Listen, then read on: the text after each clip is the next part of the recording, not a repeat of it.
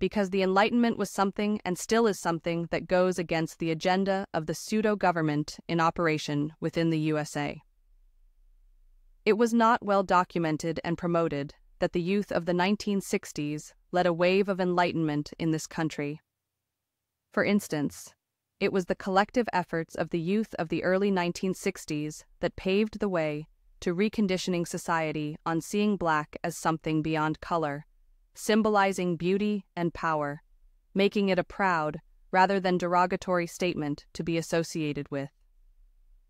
For many of us in our 20s and 30s, the youth of the 60s are our parents and/or direct influences growing up in the 90s and the early 2000s.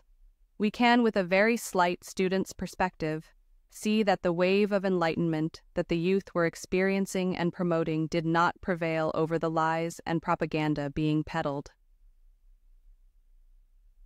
The evidence of this, the sharp decline in self-awareness, healthy identification, positive mindsets of self within the descendants and generations that followed the 1960s, assassinations of prominent cultural figures, campaigns of heinous character defamation, toxic substance exposure, planned poverty, mass incarceration.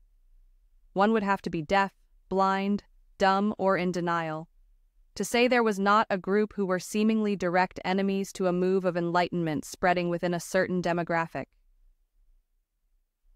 What's good, fam?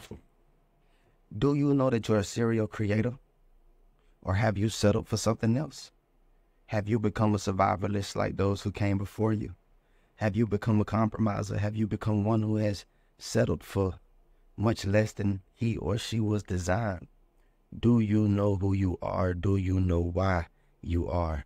And have you begun to reconcile the two and put it together and formulate a plan, execute a strategy that takes you from mediocrity, from poverty, from poor to well-off, to abundant, to free, to liberated? If you haven't, and if that's not your goal, unsubscribe now, cut this video off, and don't ever come back.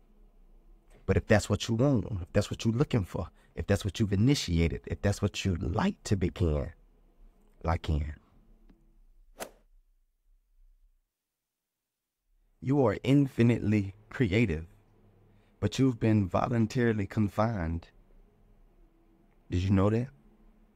First of all, did you know that you were infinitely creative?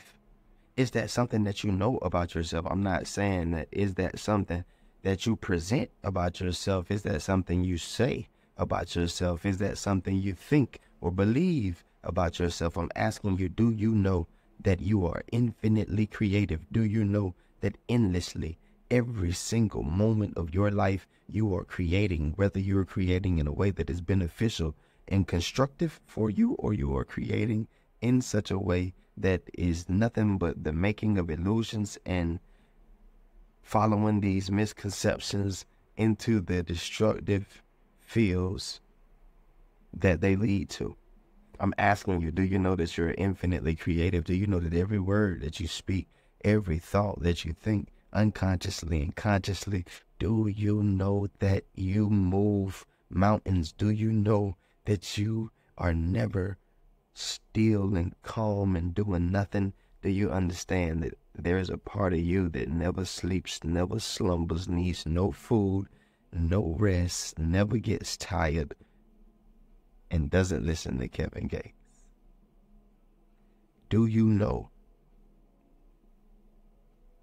Or have you been voluntarily confined into an expression in the physical that is based solely off of the way you think things are and should be? Are you in and out?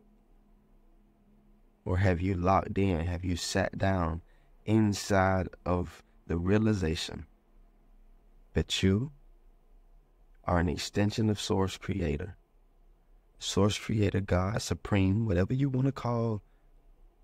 I don't care. I don't think that Source cares. I don't think that our Father cares what you call him. I think that's a conversation for those who still remain in the darkness, and we should leave that there.